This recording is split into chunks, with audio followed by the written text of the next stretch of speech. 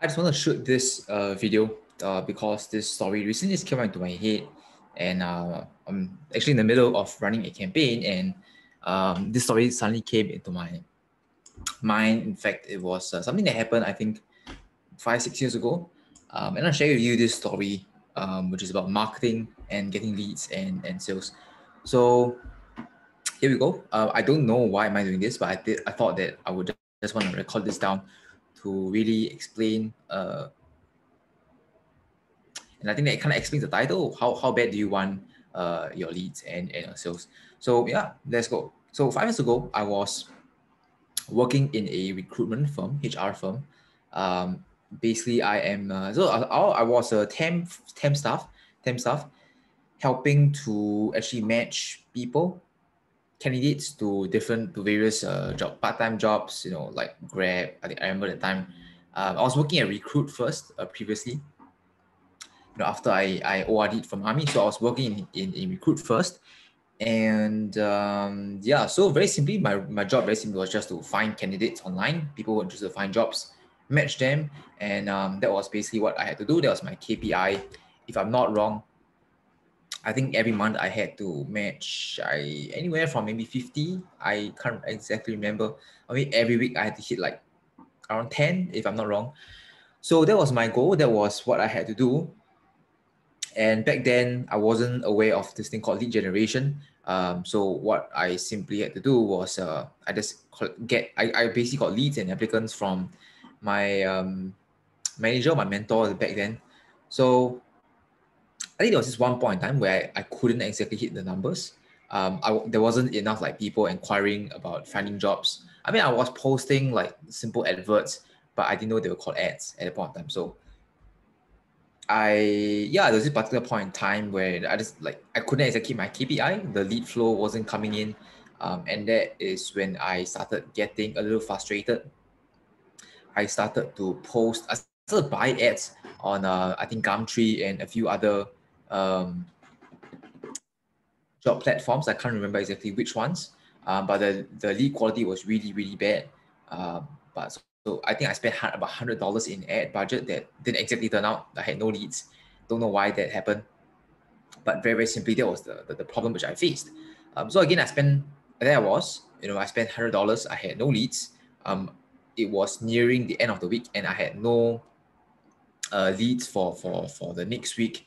I was pretty concerned because I remember I think a few people were let go because they're going to hit the KPI. So I was kind of worried. So over the weekend, I went to this place called Lot One. It's actually a pretty busy period. This is pre-COVID, by the way. Like 6 years ago. I stay pretty nearby in the west, so I went to this place called Lot One, Choa Chu Kang MRT station, because it had a lot of traffic. So what I did very simply was, I had to find people who were interested to find jobs, part-time jobs. So I thought I had a crazy idea. I decided to go down to the place to ask around whether people were looking for jobs. And it was the weirdest thing I've ever done. Um, and I realized it was pretty crazy. I mean, looking back, it's pretty crazy. I'm looking for leads.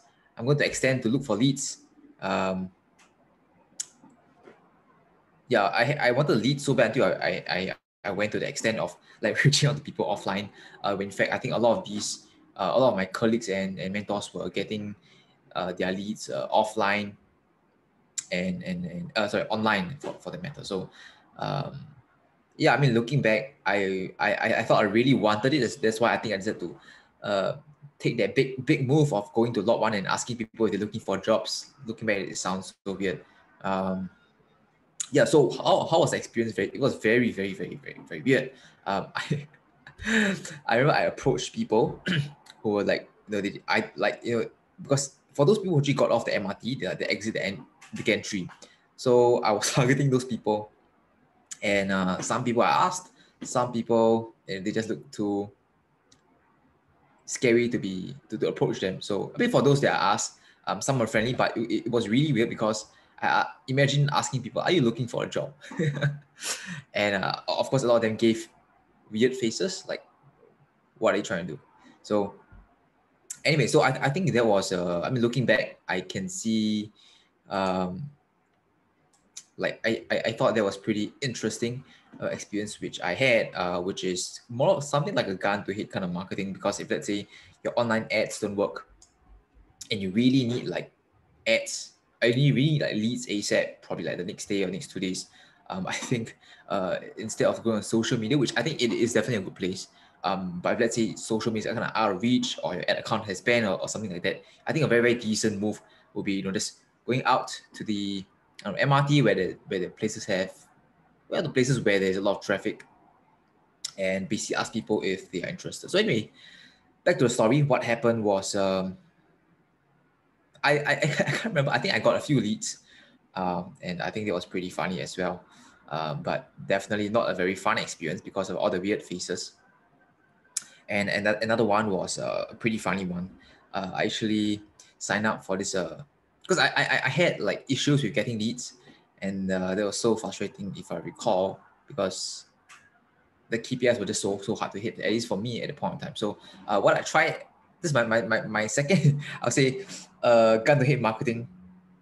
I actually signed up for a Tinder account, to actually look for people who were looking for jobs. So in my bio, I was like, I'm a HR person. If you want to look for part-time jobs and temp jobs and office jobs and whatnot, hit me up. So I thought that was pretty funny. I mean, I did get some leads. I converted a few.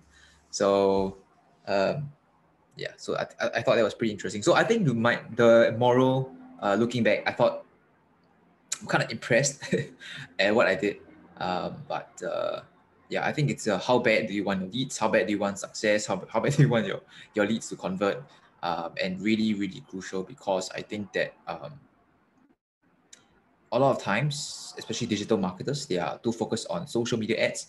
Not that it's wrong. I think it's a fantastic way to grow and scale a business. I really honestly think that offline marketing, offline lead generation is also very effective. You just got to find the right way to do it.